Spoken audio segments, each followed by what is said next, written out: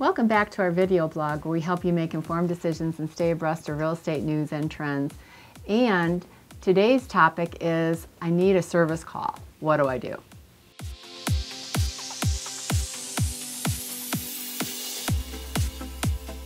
Hi, Kathy Toth, owner of Toth Team Worldwide Network, here today to talk with our experts, Cook and White. And believe it or not, they're going to tell us what to do before we make an expensive service call.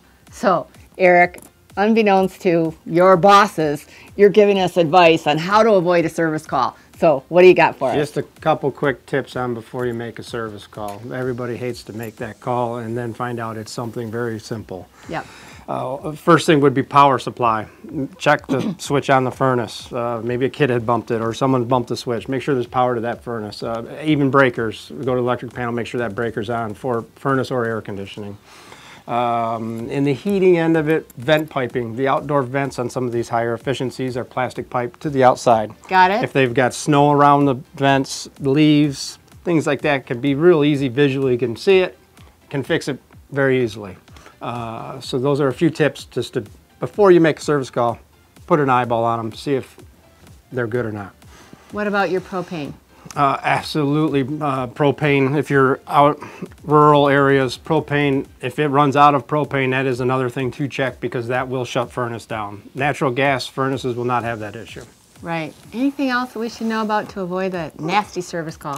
One more thing would be your air filter, and that's something we all should be checking anyways, but an air filter plugged up, it can cause service calls. And how often should we check that air filter? Every 30 days at a minimum, depending on what type of filter you have. Some of them will make it up to 6 months, but I would check them every 30 days. Great advice from Cook and White here, our local experts, and you've been in the business for 34 years.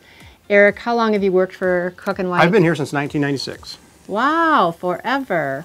And you and I have known each other for how long? Just a little, probably 2000, early 2000s. And we were blessed to have the opportunity to sell your house at one point. And so we give back to the community, want to make sure we are educated on the heating and cooling.